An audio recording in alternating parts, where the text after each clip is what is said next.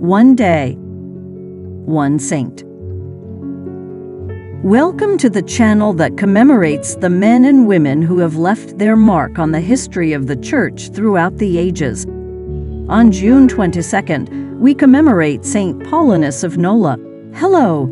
Saint Paulinus of Nola was born in 354 in Bordeaux, France. He came from a wealthy and influential senatorial family.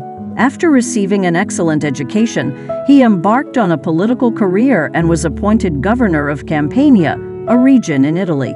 Paulinus married a pious woman named Theresa, and together they had a son. However, the premature death of their child deeply affected the couple, leading them to a life of religious devotion. Paulinus decided to give up his career and wealth, and with Theresa, they distributed their fortune to the poor and dedicated themselves to God.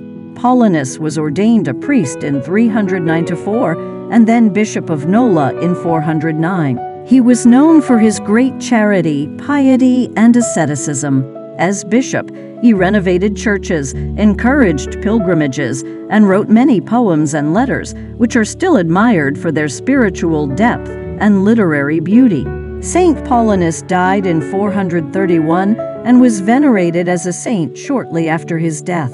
He is often invoked as a protector against natural disasters and enemies of the Church. Here is a prayer dedicated to Saint Paulinus of Nola. O God, who inspired Saint Paulinus of Nola to renounce the riches and honors of this world to follow the path of your beloved Son, grant us, through his intercession, the grace to always seek the things above and to live in love and charity. May his example of devotion and service inspire us to detach from material goods and to dedicate ourselves fully to your will. Saint Paulinus, pray for us and guide us on the path to holiness. Amen.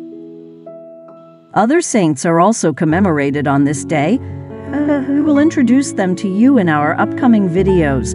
Happy feast day to all those born on this day. We invite you to join us tomorrow for a new saint.